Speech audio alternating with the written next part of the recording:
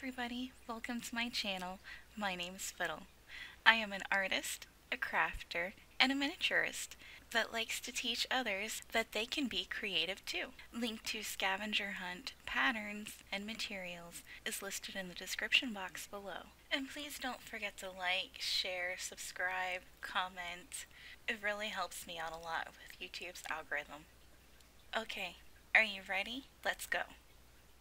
Today I'll be showing you how to make this little rocking horse. I think he's so cute. He was kind of a on the spot, I want to make a rocking horse type thing. And I'm glad I did. If you've checked out the scavenger hunt, I put on there that I'm starting out with my pieces already cut out. When you do have them cut out, go ahead and sand them. We want to try to make sure that they're all the same size. Okay, are you ready for gluing? The first pieces we're going to glue on are the front and back spacers. There should be one for each leg. I held them in place with a binder clip while it dried. Set the legs aside and grab the head pieces. We're going to cut the notch so we can add hair. Using the pattern as a guide, mark and cut your notch on the inside of each piece. We don't want to cut it all the way through. We want to make sure that there's a little bit of wood left on the outside. Then lay the pieces down flat and using your knife cut about 1/4 of an inch away from the edge between your first two cuts. Make sure that you're not going all the way through. Next, stand it up on its side and use your knife to go in between the layers to break off where you'd cut. You might have to go back and forth, cutting your lines over again until you can finally break it free.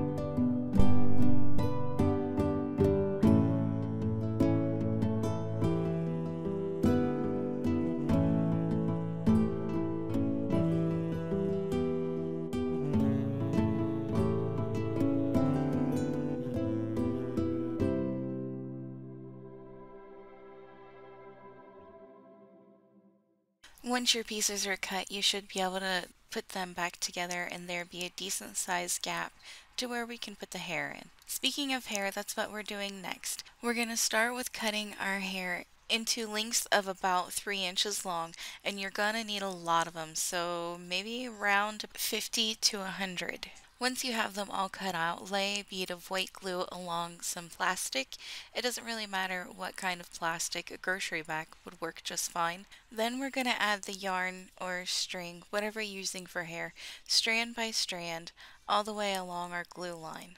I believe I made 3 strands altogether, and each one being about 4 inches long. A little tedious, but it's well worth it in the end. When you think you've got enough hair, set it aside to dry, and we're going to turn our attention back to the bodies. If you have any variations between your spacers and your legs, this would be a good time to sand those down. Now you can glue the legs to the body. If you want to, before you glue it down, you can mark out on the body where you want the legs to start, and that'll give you a guide point. I held it on with binder clips while it dried for a few minutes because my binder clip wasn't big enough to hold both sets of legs and the body together. But that's okay, we can move on to the head while the body dries. Glue both sides of the head to the head on the body. As you can see, I don't have a gap for the head portion. I didn't cut that notch out because I didn't know that I needed it until after the fact. Use a binder clip to hold them together while it dries, and we're going to turn our attention to the other set of legs. Before you glue them down, I suggest tracing onto the body where you want them to sit, and with the other legs already attached, it makes it a lot easier to get them lined up because it's very important that the rocker portion is even and straight. Allow it to dry completely, and then we're going to start on painting, so grab your brushes.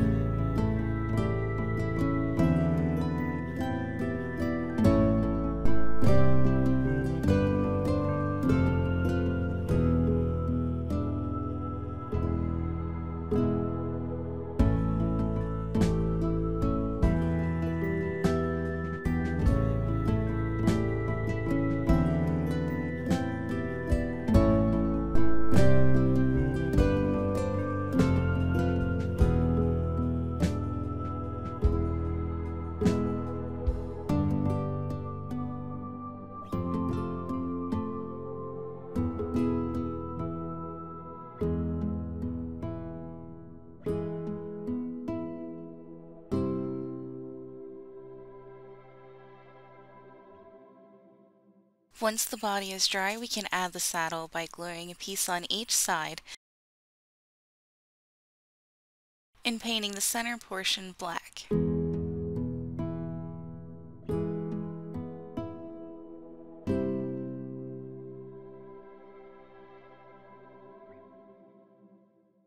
And while we have the black paint out, go ahead and paint some eyes on, and if there's any other details you want to give it.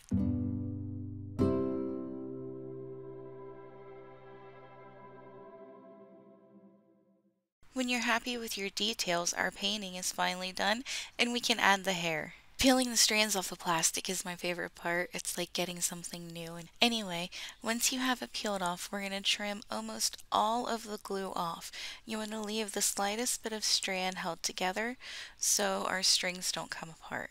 Then add glue all along the crevice that we've made for the mane. Next, lay the horse down on its side to make it easier and start adding the strands of hair. I used 2 for the mane and 1 for the tail. Going from one end to the other, cut the excess off and then start back at the other end until you've used about 2 strands.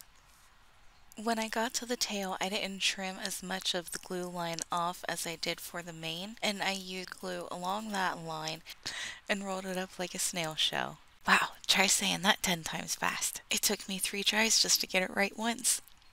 I am a goof. You will learn this. Anyway, when you have your cinnamon roll made, decide where you want it attached and glue it down. After you give it some time to dry, if he needs a haircut, and trim some off.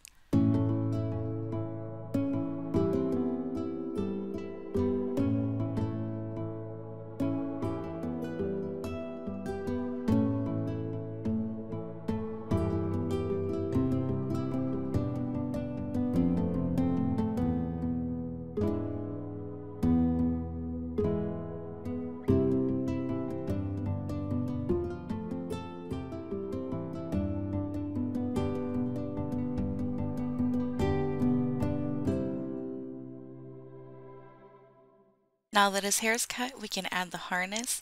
For this, I used thin strips of pleather, one about 1/4 of an inch thick and I'll say 5 inches long, and the other 1/4 of an inch thick, about 2 inches long. Glue one end of the longer strap to each side of the nose, wrapping around the back of the head. Next, grab the smaller strip and lay it across the center of the nose and wrap it around to the bottom underneath of the neck where you can glue and shorten it excess if it needs it. And you may have to use a tool to get up into the crevice. Once the harness is attached, grab your diamond dots because we're going to add the rivet details. One on each side of the harness where the 2 pieces intersect. And with that, our little rocking horse is done. Please don't forget to like, share, and subscribe as it really helps me out a lot, and I'll see you next time.